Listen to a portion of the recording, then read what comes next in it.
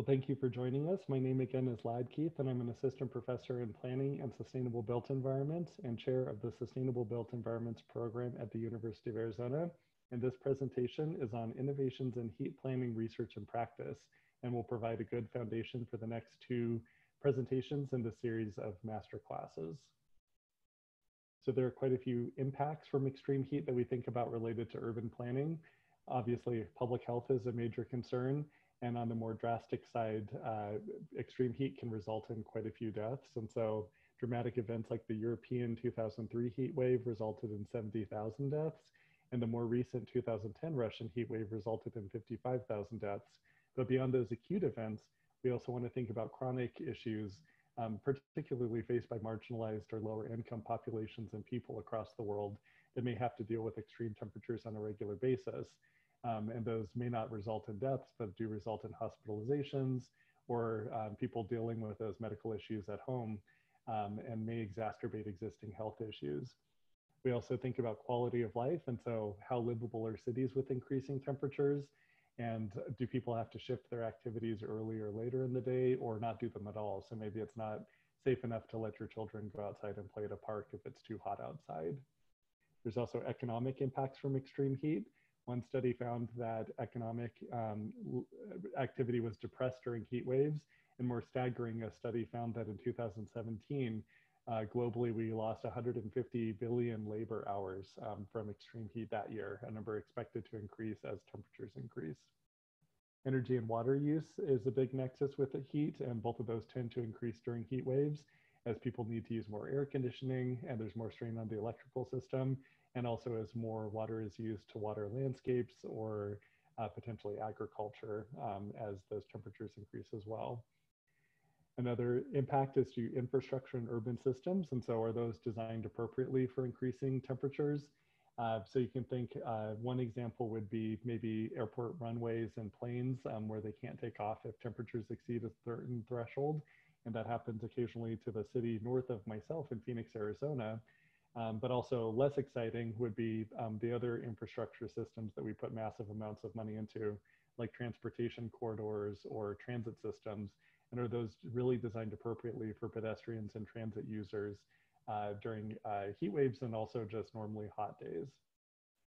Ecology and landscapes also have impacts from urban heat, and so studies have shown that urban ecology is impacted and less diverse in increasing temperatures, and also during heat waves has quite a bit of vitality lost and can be threatened. And as well as landscapes require more maintenance during heat waves, and especially the cost increase if that landscape needs to be replaced entirely.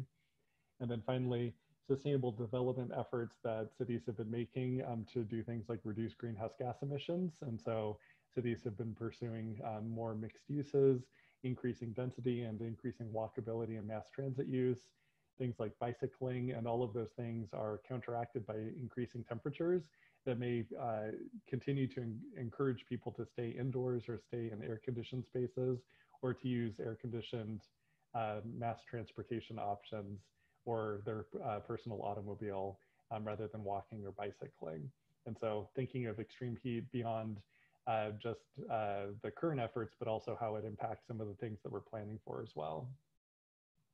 So two contributors to extreme heat, one is climate change, and obviously that's the increase in global average temperatures due to human-caused greenhouse gas emissions, and that results in increased duration, frequency, and extremes of heat waves. And unfortunately, also we're seeing faster increase in nighttime temperatures, which has a big impact on public health and human health, as we need those cooler nighttime temperatures to recover and refresh our bodies. And as you can see in the schematic to the right, a small increase in average temperatures can actually lead to much more hot weather and much more extreme hot weather on the tail end of that graph. Another thing to consider is this map that shows, probably pretty familiar, just shows the temperature rankings from May 2020, and just shows the amount of record warmth just last month alone, but we continue to see records like this get broken. And this has big impacts for global populations. And so you can just see the numbers to the left, that 128 million people were under excessive heat wave warnings last summer in the United States. 321 million people in Europe last summer were affected by the heat wave. And those numbers are dwarfed by the 890 million people in India affected by their heat wave last year too. So this is a climate risk with global implications. Another contributor to extreme heat is the urban heat island effect. And you can see in the schematic to the right showing daytime and nighttime temperatures. And it's just the idea that the way that we build and operate our built environment, the way that we plan and design it, results in a built environment that is hotter than the surrounding natural countrysides. And so that results from things like land use and cover change, urban form, so the way that our buildings are arranged, the height and the density of them, and then the building materials and reflectivity. So if it absorbs a lot of that heat or if it reflects it back. The amount of vegetation and humidity plays a role, as well as waste heat emissions from things like air conditioning or automobiles, as well as the air pollution in general that can also trap the heat in city areas.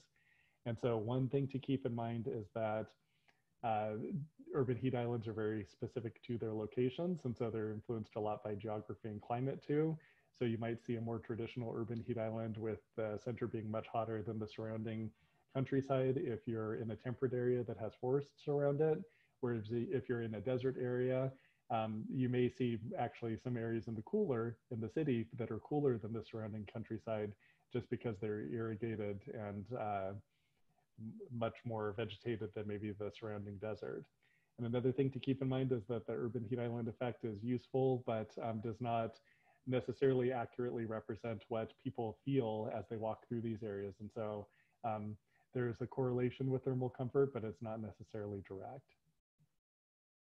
So on to the Planning for Extreme Heat paper that myself, Sarah Miro, and Tess Wagner have been working on.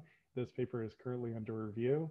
But what got us started with this is that quite a few planners in the United States are concerned about extreme heat. So an American Planning Association study showed that 70% of planners are worried about it. And heat actually ranks 4th out of 14 hazards for concern. But that's a big disconnect because an assessment of 3,500 online climate adaptation resources found that only 4% of those actually focused on heat. So we conducted a systematic literature review of the current state of heat research planning, and we looked for papers that had extreme heat, urban heat, and planning in the title, abstract, or keywords. And so you can see here that from the results from that search, that 60% of those papers have been written in the last year. So there's quite a bit of research has been done very recently on extreme heat and planning. And also to note, the geography of this heat planning research. So not surprisingly, China and the United States produce a large number of the world's peer-reviewed papers. And there's also quite a few papers from extreme heat from those two countries. But also to note, Australia has a relatively low population compared, but also has quite a few papers. And so that's obviously an issue of concern in that country. Another thing to note is who is not on this list or well represented by this list. And I would say the global South as a whole. And so continents like Africa, continents like South America, and specific countries like India aren't necessarily very well represented on here, which could have implications for planning, research, and practice for heat as well. And then finally, we were looking specifically for those papers that were about planning processes or heat governance. But we found that 68% of the papers in that search were actually on urban heat island mapping and modeling. So 68% were focused on modeling. 14% were focused on the design of the built environment. 7% were the ones that we were really looking for, which was how you plan for heat. And then 5% were on heat impacts, and then 4% were on literature reviews, 3% were on other. So the message here is that quite a lot of that research done in the last 5 years has been on modeling or mapping the urban heat island effect. So from that research that we did, we found, came up with some themes from across those papers. And again, this is coming from that 7% of papers focused specifically on planning processes for heat. And so one was breaking down heat planning silos. So across the papers, they talked about how public health is dealt with in one area, how urban planning is dealing with heat in another area, and how the information provided to both of those is separate as well. So an important thing would be to break down those heat planning silos. Another one was mainstreaming and the need to integrate extreme heat strategies into existing plans Those could be plans like long-range plans of a community or climate action plans or hazard mitigation plans. And also discussed was the appropriate planning scale versus the tools available. And so there's a lot of discussion again about those urban heat island maps, but then what was actually available to the government to do, whether it was design interventions or kind of the regulation tools that they had available to them. And those information sources didn't necessarily match the tools that they had. Also discussed was the lack of legal structures for heat planning. And this was interesting because that's something personally I've noticed working on heat in the United States with urban planners and other practitioners. And that was something that was pretty common across the whole world, actually, that compared to other risks like flooding or wildfire or hurricanes, or you can imagine all the other climate risks that are considered, there's just a real lack of legal structures for heat planning currently. And then final theme under institutional challenges and opportunities was acknowledging the complexities of urban heat, competing priorities where it might not be the top risk that people are thinking of because it's less visible than other more pressing issues, and in general, limited resources that governments have to deal with it. Another theme area was information uses and needs, and this includes urban heat island mapping and modeling. So again, those were common information sources, and we saw that in the research being developed too. But we also saw that the use of climate change projections was very limited. So that might lead cities to plan for what they're currently at for their climate state or what they've experienced in the past versus the climate that they're projected to be in the future. And so there's a disconnect there between that. We also found a lack of information connecting health risks and vulnerabilities to the planning strategies actually being implemented. And another one was a need to quantify costs and benefits of heat mitigation. So really understanding what benefits were being derived from the interventions that were being undertaken. And in general, decision makers lacked training for urban heat planning. And finally, heat research being produced was not always useful for decision making. And again, a lot of that was relating back to the focus on heat island mapping and modeling. And a lot of that produces very interesting information. But then when you go to actually implement or govern based off of it, there's not a lot of connection to the tools available or processes that decision makers need to move forward with. So we found two main strategies for planning for heat. One of those would be the risk management strategy, so how you prepare for or respond to extreme heat events. And there was quite a tension between managing it as an emergency issue versus a chronic social issue. So there was that acute and chronic kind of issue that I mentioned earlier. And then also a need to understand and address the root causes of vulnerability versus just looking at heat by itself in a silo. And then the other large category was design of the built environment. And one thing to note here is that many of the design strategies we looked at were very location specific, and so not very universally applicable, which is a challenge. And you can see just in the image, you know, if you're looking at kind of hospitalizations from an extreme heat event, we usually look at that as a separate thing from the design of the built environment where that person may have been impacted by the heat wave. And so we don't do a good job of connecting those two categories of heat planning strategies currently. So on the planning and design strategy side, one major area was urban development patterns. That includes urban geometry and density, as shown in this image by Jeffrey Raven. Ventilation corridors, especially for places that were higher density like New York City or Hong Kong. Location and size of parks and open space as a heat mitigation tool, and water features, both natural and potentially man-made like water fountains or splash pads. And the land conservation was something that was found to be important too as well. So kind of conserving the natural areas around a city for their heat mitigation purposes.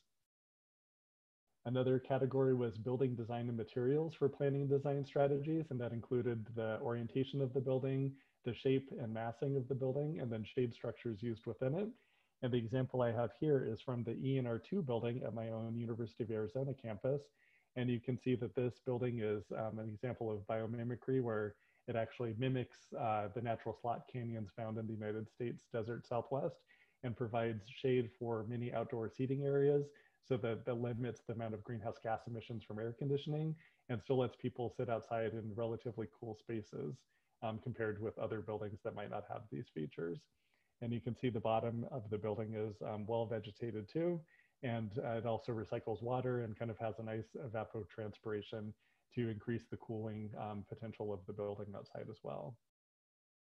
Another category was light and reflective surfaces, and that included cool and reflective roofs, walls, and pavements.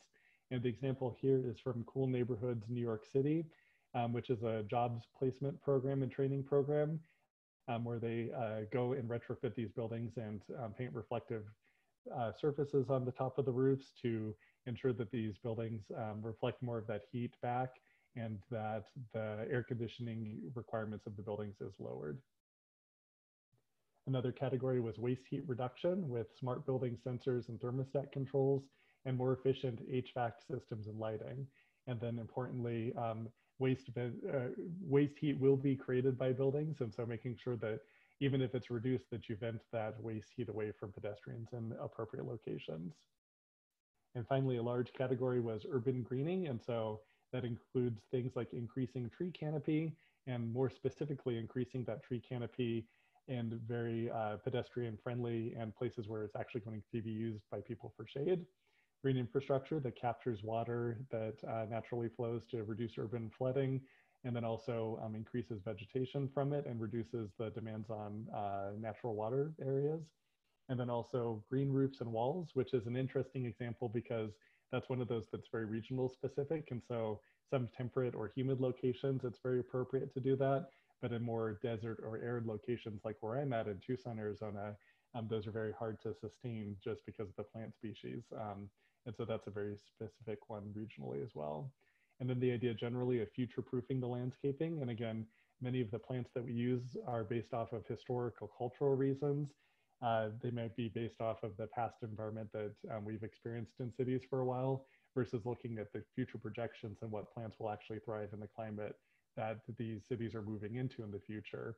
And so the idea that we should be choosing plants that actually have the ability to thrive in these changing conditions. So some future considerations for research and practice. One is to very carefully consider co-benefits, trade-offs, and maladaptations. And again, the idea here is that none of these solutions are a silver bullet. So some solutions may have more benefits stacked on top of each other, like green infrastructure that can reduce urban flooding while mitigating heat. Some may have trade-offs like that, the idea that for social equity, maybe you have an air conditioning assistance program to ensure that lower income populations or marginalized populations have access to equitable thermal comfort in their indoor spaces, but that also can increase greenhouse gas emissions. So you may have to put a little bit more money in to retrofit those buildings, but that's a trade-off that you decide to do. And then maladaptations, an example of that could be painting streets with reflective paint, which some cities have experimented with, and recent research has shown in some specific locations that that can reflect the heat back onto pedestrians on the sidewalk or nearby buildings, kind of increasing discomfort with pedestrians and increasing energy use. So that might be a solution that you decide not to do. More exploration is needed for heat planning processes and heat governance. And also research and information being produced is not always helpful, like I mentioned. So there's existing methods like co-production of climate knowledge, where you actually involve those end users of the information in the research process to make sure that it's usable and salient. And so some questions we had: what are the most appropriate scales for extreme heat planning? What institutional structures really facilitate that collaboration? And what's the right balance between strategies that manage or reduce extreme heat? Some resources. So some of the examples that I mentioned are from the Urban Land Institute Scorched Report that you can find for free at uli.org/extremeheat. So I was a science reviewer and contributor to that report, and it's very practically written, so it's great for practitioners. And there's also several of these case studies at developingresilience.uli.org. And then finally, the paper that myself, Sarah Miro, and Tess Wagner have currently under review. And thank you very much. I look forward to your questions. You can email me if you have any other questions at ladd@arizona.edu, or my Twitter account, laddkeith. Thank you very much.